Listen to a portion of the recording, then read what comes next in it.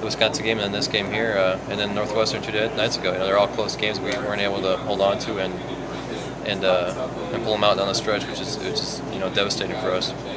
How do you feel you guys responded, considering the fact that you just played Thursday night, and you're coming off a difficult loss where it came down to the last possession, and you're right back at it today and play Michigan as well as you did? Yeah, it's rare. It's something. I think the last time we had a situation like this was in the Virgin Islands. But it's fun bouncing back right away because you can try to forget and move on right away and try to redeem yourself for what happened the other night. And we almost did, but we didn't. And 2 similar games, real close down to the end, and it's just too bad because we probably should have had both of them. There was a situation late where I believe the game was tied, and you got an open look at a 3, and it didn't go down.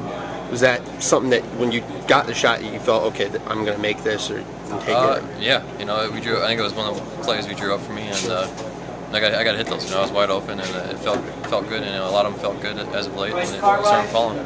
Your coach was saying that you guys were getting open looks or getting good looks, and they just weren't falling. Do you feel it was really that, or do you have, I guess, an explanation for why it was 2 of 17 from 3?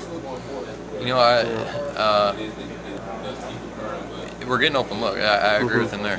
We're getting open looks, and it's a matter of knocking them down, which means if we're getting open looks, it means guys are getting in there, drawing defenders and kicking it out, or we're running offense the right way, running our sets the right way to get open looks, and it's just a matter of knocking those down when we do get them.